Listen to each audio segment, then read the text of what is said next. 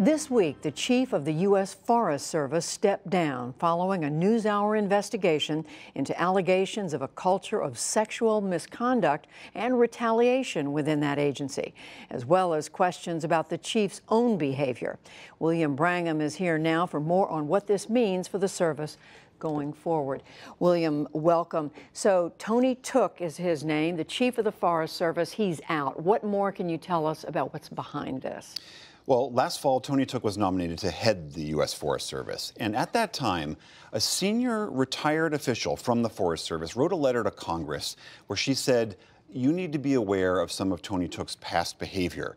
And the allegation was that Tooke had had a consensual extramarital affair with a subordinate when he was working in Florida. Tooke allegedly created a special position for this woman and then promoted her up through the ranks.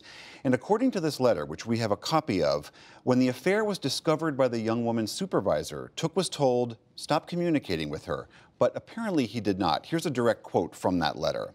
Mr. Tooke not only contacted the female employee, he told her not to say anything more about their sexual relationship or her career, quote, would go down.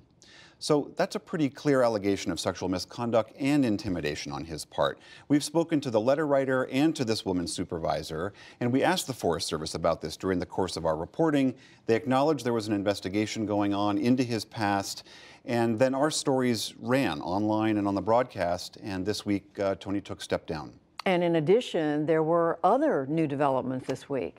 That's right. We have a new interim chief at the U.S. Forest Service. Her name is Vicki Christensen. She is a 7-year veteran of the Forest Service. Prior to that, she was working forestry in Washington and in Arizona. And she sent out an email to every Forest Service employee that said, in part, we've had to face some hard truths about allegations of harassment and retaliation in our agency. I know we are up to the task. Additionally, we got word today that Congress wants to start looking into this. Congresswoman Jackie Speer of California and Montana Senator Steve Daines said they want to hold hearings to look into this broader culture of sexual harassment within the Forest Service. And finally, William, you and your team have been hearing from inside the Forest Service community throughout this.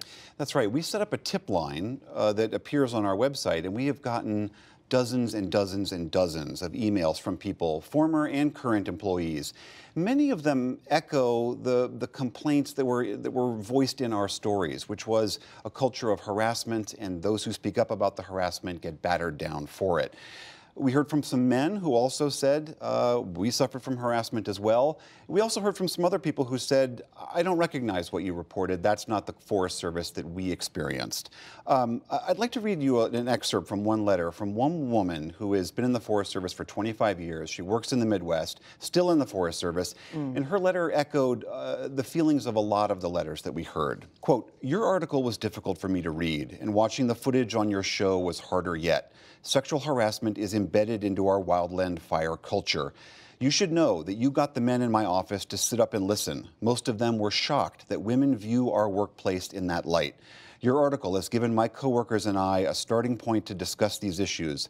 I hope the women who have had the courage to speak out realize that they have given us the opportunity to make things better.